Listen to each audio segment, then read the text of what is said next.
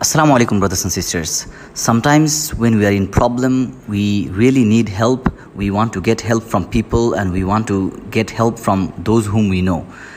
But there are some qualities when you have them, Allah subhanahu wa ta'ala might send angels for you to help you in your difficulties. Let's listen, what are they?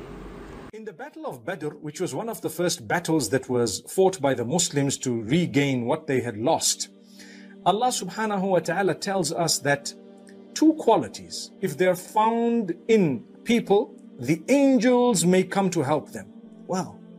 At times of difficulty, the angels will come to assist. Subhanallah Rabbil Alameen. When I think of this, it brings tears to my eyes. In the Battle of Badr, if I can just go back, take you to that battle, the Muslims were only 313 and the enemy was actually 1,000 strong. And the Muslims didn't really go to fight. They just went for a certain purpose, and Allah took them all the way to the place known as Badr. And then Allah subhanahu wa ta'ala tells them, we sent 3,000 angels to help you on the day of Badr. And guess what? It's amazing. The day of crisis, the day of war, the day when the belief of the believers was being tested, and Allah says, remember when we helped you during the Battle of Badr. Subhanallah, amazing. Allah subhanahu wa ta'ala says, Allah says, when we informed you of the 3,000 angels and you told the believers of the 3,000 angels, subhanallah, what happened? Yes, Allah gave them even better news of another 2,000 angels who would actually come if they had two qualities on that day.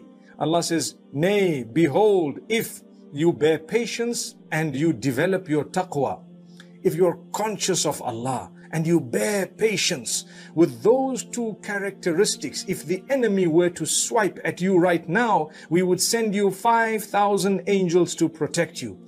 Guess what? They were patient, they developed their taqwa, they were conscious of Allah, they were very, very patient on that day. They continued doing whatever they had to. They fought the enemy as best as they could, and they overcame the enemy with the help of Allah, who sent 5,000 angels to assist them. Amazing. Look at the day of crisis and the comfort sent by Allah. What was that comfort sent by? By two qualities, sabr and taqwa. Develop your patience, develop your relationship with Allah, and here against the enemy, Allah will grant you victory. And in the same way, my brothers and sisters, throughout our lives, there will be so many challenges, so many things happening, our enemies, people who don't like us for the right reasons, for the wrong reasons, whatever it may be. You know what? If you develop sabr and taqwa, then they will never have a right reason to hate you or to be your enemy. It will always be a wrong reason, but you will always emerge victorious. May Allah grant us victory at all times.